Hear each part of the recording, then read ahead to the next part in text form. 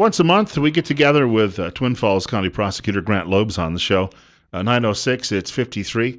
Want to thank you for joining us. News Radio 1310 KLIX and newsradio1310.com. And the county's top prosecutor is a busy, busy man as usual, and we'd like to thank him for taking some time out of his schedule. I don't get to read your name much in the newspapers, but I got to read it last week. And this was after there was an effort to get a petition together by some people for a ballot measure next spring, really a referendum on the refugee resettlement program. Your role is constitutionally in the state of Idaho that you review these things, and then you make a judgment on whether they'll fly or not. I think in the vernacular, and you rejected it because you said you thought there were some constitutional issues here that wouldn't pass muster. Now, my interpretation of that was it wasn't as if I had your entire decision in front of me, but was that a lot of these programs have been agreed to or put in place by people who we elected, so therefore we've given them the plenary power, right? And so they have that, and that this would usurp that. Am I right in saying that that was what your decision was about? Sort of. Let me go back just a little bit. I don't have.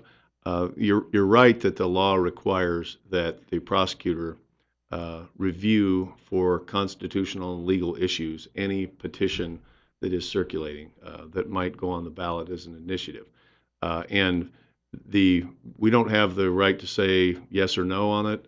I can't veto it. I can't say this is unconstitutional, so you can't go forward with it. What we're required to do is to issue a review letter to the people who have written the initiative language, saying if we find any parts of it to be unconstitutional, illegal, or problematic. The people that are running the petition then can either accept those changes and modify their petition, or they can reject them and just go with whatever they choose to go with. And there isn't any provision that allows a single elected prosecutor to, veto the public's right to seek, ordinances through initiative process. So it's not quite as,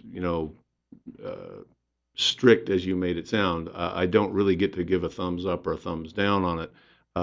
The review letter which we issued from my office found a lot of problems with this proposed initiative, but those problems can be either addressed or ignored by the people that are circulating the initiative.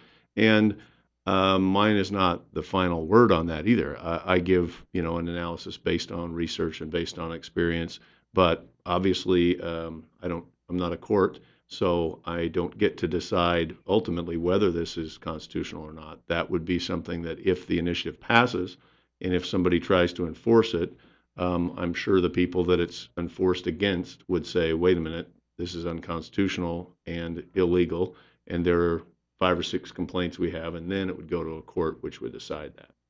Now, when you made the ruling, and that might not be the right word either, but when you reviewed it, mm-hmm. and you essentially said, though, someone could rewrite it and it might be acceptable if it was written the right way? Really, it's hard, in my view, to rewrite this and make it acceptable. And this will go back to the second part of your first question. The problem with it, well, there are 2 main problems. One is a U.S. constitutional problem, another is an Idaho law problem. The U.S. Constitution problem is, of course, the bigger one, and that is the United States Constitution reserves certain powers to the federal government, right, in the Constitution itself. And I'm not talking about, activist judges, on the court interpreting the Constitution in a liberal way. I'm talking about the actual words that the framers wrote originally, reserves certain things to the federal government. And one of those things is what they call setting up a rule of naturalization. And what that means in terms of this document is this document has to do with refugee resettlement. Refugee resettlement is part of immigration. Immigration is part of naturalization. So it's a subset of the power that's reserved to the federal government under the Constitution. And many of your listeners may have heard of the Supremacy Clause, which is also part of the actual Constitution. and that says that when the federal government legislates in an area that is reserved to the federal government, that law is supreme and cannot be undone by the states or by local governments. And in fact, it's through interpretation over the years, it's not just that it can't be undone. The local governments and state governments cannot even legislate in that arena. So if there's an area that's wholly set aside for federal legislation, then the state governments can't even propose and pass legislation in that arena. And that's the problem here. The proposed initiative proposes to legislate in an arena that's been reserved for federal action. And then the state law question has to do with the really the enforcement part of this initiative, and that is telling county commissioners that they can't challenge the law, that they can't overturn the ordinance, and in fact imposing criminal penalties on them if they do. According to the proposed initiative, if a county commissioner attempts to undo this initiative with county legislation through the normal course of events, then they would lose their job, go to jail, and pay fines. So that can't be done because I think it's probably universal in all governments in this country, a rule that one legislature cannot tell a future legislature what they can and can't do. Obviously, that would usurp your right and your ability to elect representatives if the 1999 legislature could say to the 2000 legislature, hey, you can't undo anything we've done. We're protected here. You can't undo it. You might as well not even be elected. The rule is that any subsequent legislature can review legislative acts by a prior legislature, and the initiative process in this state puts the people as essentially a legislature. It allows them to propose and pass laws, but those laws are subject to change and alteration by the succeeding legislative body. And since this would be a county ordinance, the legislative body here is the county commissioners. So you can't tell next year's county commissioners that they can't undo this year's statutes. So those are the two big problems with it from a legal point of view. And I don't take a position, on the substantive issue necessarily. I mean, I think that there are good points on both sides here. On the one side, you have all these poor people who are going through hell in these awful countries, and they're looking for refuge, and they look to us and other countries for that refuge, and you can't help but have sympathy for that. And on the other hand, that really bad people are going to take advantage of any generosity that we show by trying to smuggle in bad people. So there are legitimate issues on both sides of that complex issue. But I'm not required or asking to be involved in that giant decision. The question is whether this is a legal way to attack it.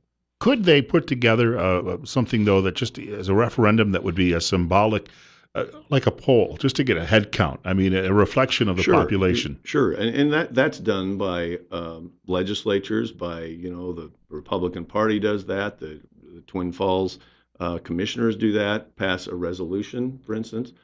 You could pass a resolution saying it is the stated position of Twin Falls County that, either we don't want a refugee center or we want more refugee centers, or if you put any refugees here, we want them vetted for national security. You could pass a resolution that essentially states the opinion of the people of Twin Falls County. And states and localities do that all the time. A polling company could do the same thing, though, obviously, as well. Oh, sure. I mean, you could have something informal like a poll that shows what we feel about that, and that there are polls all the time, not down to the county level, because there's no polling company that polls Twin Falls County, and obviously you'd have to pay to do that. But the national polls and there are statewide polls, they don't have any official effect.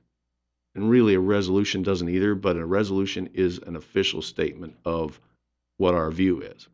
And that, if this was just a resolution saying, we hereby resolve that we're against refugee centers being located in Twin Falls or having Sharia law or whatever, you can do that. Want to point out Grant Loebs is our guest in studio this hour of the program. He's the Twin Falls County Prosecutor. And you're listening to News Radio 1310 KLIX and newsradio1310.com. Top story with Bill Colley on this Tuesday morning. If you have a question or comment for the prosecutor as well, you can give us a telephone call at 736-0300. We are going to talk a little bit of law enforcement, too, as well this morning. I'd like to point that out because there is a running count now on the number of law enforcers who've been killed in this country this year, and I think it's up to 25, which may not necessarily be setting any records, but a lot of these things have been happening with more frequency in recent weeks, and we're going to mention a couple of things about that too as well before we conclude the program today. Before we go to the break, we've got about 2 minutes before that. There was a story, a column in the Wall Street Journal yesterday that I read. And the writer is saying that what we're seeing now going on the roads recently with the treatment of law enforcement is really more of an overall breakdown of the whole notion of a respect for law in this country. Do you see that? Would you agree with that? Well, I see it the same way you do in reading and watching TV, but I don't see it in Twin Falls. It's possible, and I haven't spoken with a lot of the officers who are out on the road, whether they are starting to see it in smaller ways. But we certainly don't see what we're seeing in Baltimore or Chicago or any of these places where there's just open disrespect to the rule of law. I think, as in many things, some good trends, some bad trends, they come to Idaho last.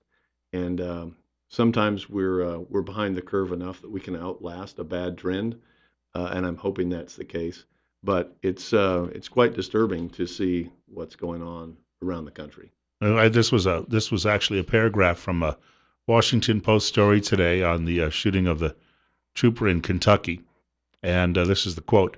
His name was Ponder, by the way. This is the quote. Ponder discovered that Johnson Shank's license was suspended and learned that the two female passengers didn't have licenses. He then tried to find the group a hotel room so someone else could come and drive them. That's the quote from the story. And so this was a law enforcer who was going out of his way to try and help these people, and he ends up dead Sunday night after making those efforts. And I think that if you're looking for something that tells you about a lack of respect, when someone is actually looking out for you and you still end up killing them, we've got a serious issue in some parts of the country. 9:20, we've got a short break coming up. More with Grant Loebs. He's our Twin Falls County Prosecutor. He's in studio with us for most of the hour today. It's 20 minutes after 9 o'clock. Bill Colley with you as well on Top Story on News Radio 1310 KLIX at newsradio1310.com. Our studio guest is Grant Loebs. He's the County Prosecutor in Twin Falls County, Idaho. Joining us in studio, he does this on a monthly basis and also takes some of your telephone calls as well. Coming up on 923-54, Bill Colley with you as well on Top Story. Our telephone number 736-0300. I was just starting to share a story with him while we were off air. One of my former co-workers, a fellow by the name of Doug Beatty.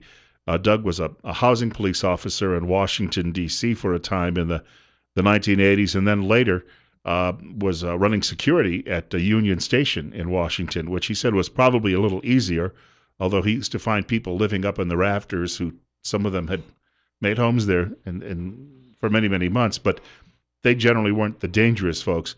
And yet he has told me in the past that he's a little skeptical sometimes of police, but he made a comment to me last night that if someone is throwing a brick at you and you're a police officer, you might want to take action, and that might include actually shooting that person because that brick could be deadly. Now, this is the one thing I think from the your background, you would probably understand this, that the public doesn't necessarily understand that the police officer can protect himself, and it's not just he doesn't have to find a brick and throw it back. It's not about equal force. It's about getting you to stop, and sometimes that may require someone to use a service weapon.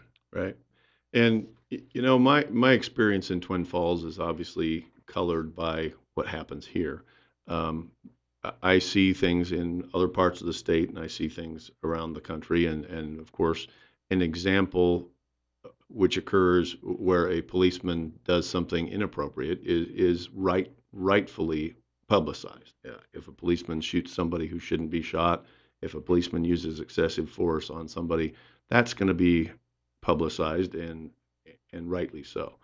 My experience in Twin Falls has been kind of the opposite in that I find policemen who probably certainly legally could defend themselves with deadly force and maybe sometimes should defend themselves with deadly force who take risks, um, so as to not use deadly force and put themselves in danger, probably more danger than they should. I mean, I've had policemen who've been attacked by a person with a knife and haven't shot them, and certainly could, because um, police know through their training that a person with a knife can kill you very quickly from a surprisingly great distance away before you can react and stop it. But my experience in Twin Falls has been that the police here are go out of their way to not use deadly force, to give the person the benefit of the doubt. Maybe they're disturbed, maybe they're, have a mental disorder, maybe they're just drunk or angry or something, and it'll pass. But, I think that the more attacks there are on police, the more police are going to start to worry about the actual danger to themselves. And I think it just breeds, bad behavior on both sides eventually.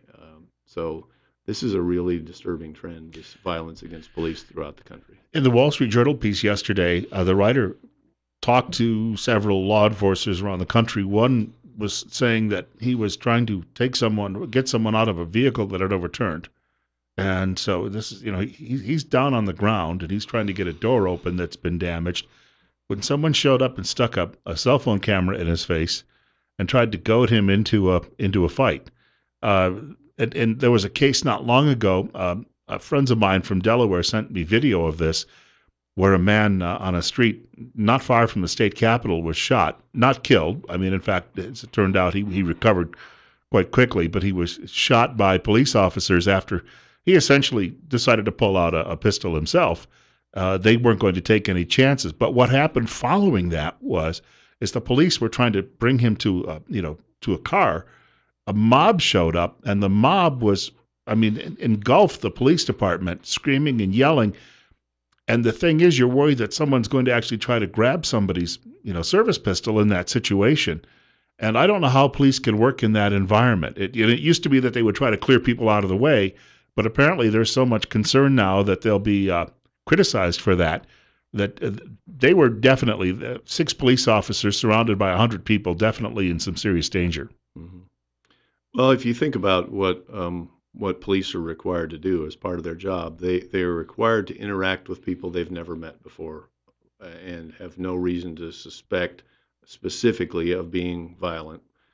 For instance, like the situation where you're helping a person in an overturned car, you have no idea who that person is. You have no idea who a person is who might have run out of gas or might have a flat tire along the side of the road, and maybe it's just you or me or some law-abiding citizen who is in need of trouble, or in need of help because they're in trouble, and so the policeman stops to try to help that person. Well, if that person knows what the policeman doesn't know, that they're wanted for armed robbery for knocking over a liquor store 2 hours ago, they are all amped up and they're all ready to fight when the policeman's just thinking, here's a guy who has a flat tire. That's kind of what happened in Ferguson. I mean, I don't know how much the officer knew, but Mr. Brown clearly knew he'd just robbed this, convenience store. So he was ready for a confrontation before the policeman was, I think.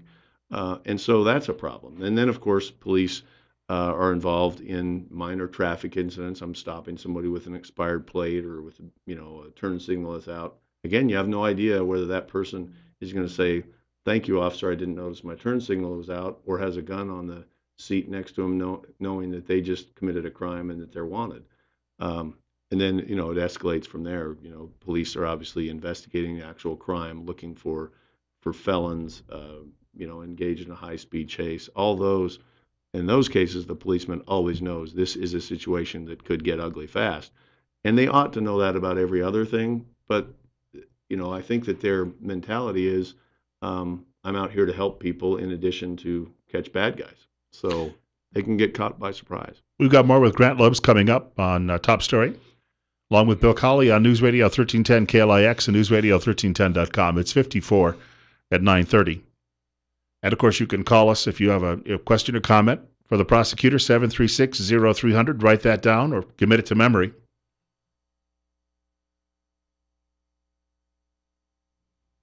Wanted to mention, if we could, during this segment of the program, before we continue with Grant Loebs on the air, we may be into some cooler weather now, and it's probably going to be a while before we really see the hot weather again. However, we still recommend that you give the folks at Tint Lady a call, because window tints can actually help prevent the fading of your furniture, your drapes, your carpet.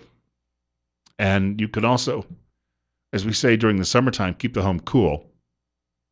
We do want to point out they will do a free estimate. All you have to do is give them a telephone call, and they'll do this for your home or your office, even your automobile. The telephone number is 736-8469. You can find Tint Lady online at tintladyidaho.com. Now, locally owned and operated, in excess of 20 years experience, 1887 Highland Avenue East in Twin Falls, open Monday through Friday, 9 a.m. to 5 p.m., Saturday by appointment only. And remember, don't squint, get tint. Having a conversation with the prosecutor off air, we were talking about cell phone cameras, and these things have become, I guess, the big word is ubiquitous. They're everywhere, that people have them. And we were talking about the police officer who was at an accident scene and someone putting a cell phone camera in his face. Trying to incite him to do something newsworthy. And people love celebrity, even if it's that old quote, 15 minutes of it. They're looking for it, and this is what we're dealing with. Well, the cell phone gives everybody the opportunity to be the star of their own mini TV show, because if you do something or catch something on video that is interesting, that some news station is going to put it on the air, maybe even nationally. And so if you can, take a picture of yourself getting thumped by a policeman, you're going to get on TV. If you can get a policeman to thump you and you take a picture of it, there you go. And that sounds like what the guy that you described was trying to do. And I think there's a little bit more of an exhibitionist streak in people that's been brought out by these cell phones. You see people posting these selfies all over. I mean, our president takes selfies of himself. I mean, I didn't even know what a selfie was till my daughter told me, and I thought, well, why would you want to do that? I mean, the least interesting thing about any picture I take is if I'm in it.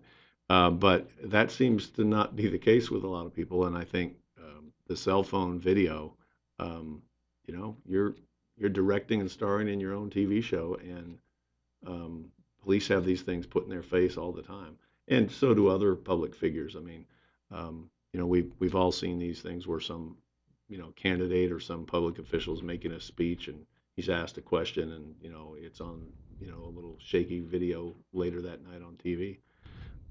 So I think that's part of what's going on with some of these things. I think some of these people wouldn't do what they're doing if they didn't know they were on TV.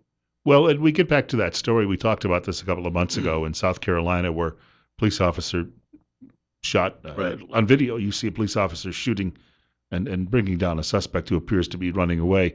The video, though, itself, the quality was shaky. It was terrible. The thing is, in a lot of these videos, you don't know what happened in the 20 seconds or 20 minutes before that video started. Right. And so if a police officer is seen decking someone, if that person had just been spitting on the police officer or taking a swipe at him, but that's not on camera, we don't obviously get that impression. Well, like any evidence that's collected, you have to consider everything in context, and sometimes the context is obvious and sometimes it's not. That video, which, and there are some videos that you say, well, thank goodness we had that, or we wouldn't know what had happened. And that might fall in that category. I mean, that South Carolina shooting, for somebody who just watched the video and watched some news stories about what had happened, that doesn't look like a very good shoot to me. But sometimes you don't really know what is going on, and then suddenly you just have a little snippet of it that's caught on video.